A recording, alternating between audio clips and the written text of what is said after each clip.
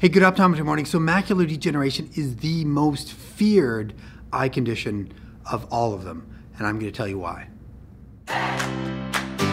Hey, I'm Dr. Michael Nelson, your YouTube eye doctor, and macular degeneration, also referred to as age-related macular degeneration or AMD or ARMD. And I'm going to tell you what you're going to see if you have it. But first, before we do that, you need to know what the macula is. So the macula is a part of the retina, and it's a very small but important part of the retina. How small is it? It's about 5.5 millimeters in diameter. That's about the size of a pencil eraser. So it deals with the central 10 degrees of your vision, which is about the size of someone's face when you're talking to them.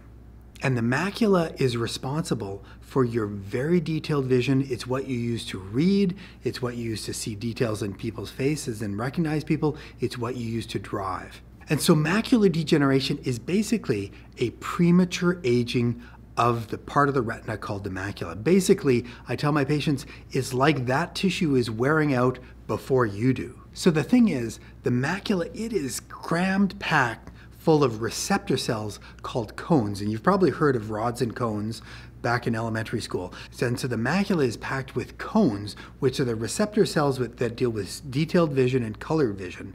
And so it has the highest concentration of the cones in the entire retina, and that's what allows you to see clearly. And so nutrients are provided to these receptor cells by a layer of blood vessels that's located underneath the retina.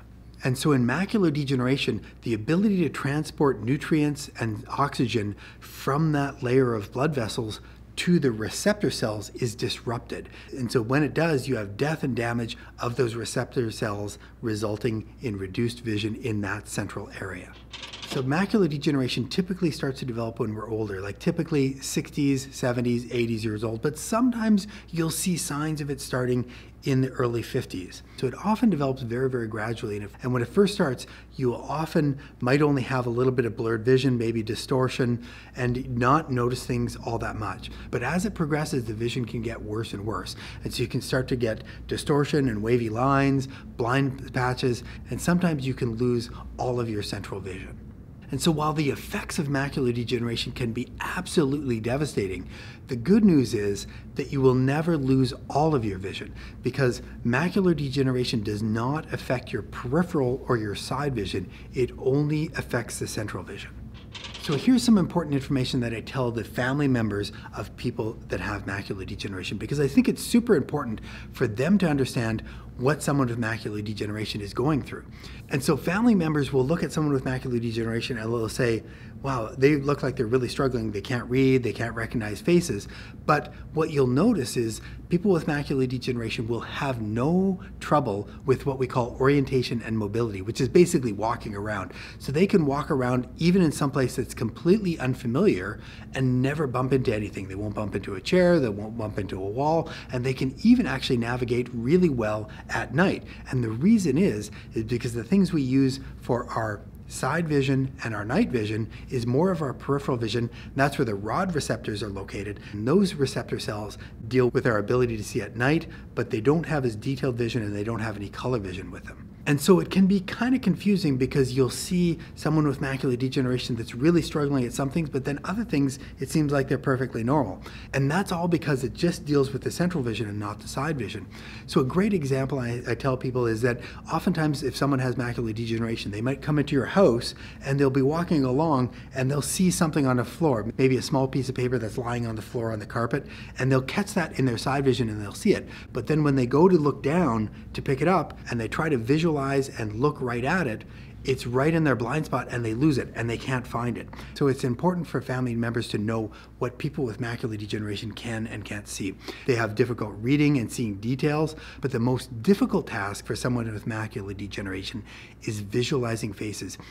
We use our central vision to look at the contrast and detail of faces. And so with someone with macular degeneration, they'll have a lot of trouble recognizing even a close family member. And they'll often use other cues, in particular hearing, and they'll often wait until they recognize the voice and then they can tell who they are. But if you don't speak first, they may not recognize them. So another common situation is that someone with macular degeneration, when they're around their friends, They won't often initiate the conversation with someone because they don't necessarily recognize them. And that can turn their friends off because they think they're ignoring them or not being friendly anymore. If you know someone with macular degeneration, it's very, very important that you initiate the conversation and talk to them first, and then they can know who you are, and that conversation can keep going. So what causes macular degeneration? Well, a big portion of what causes macular degeneration is genetic. So there's about 5 different genes that will contribute to various forms of macular degeneration. If you have one or all of those, you might get some variation of macular degeneration.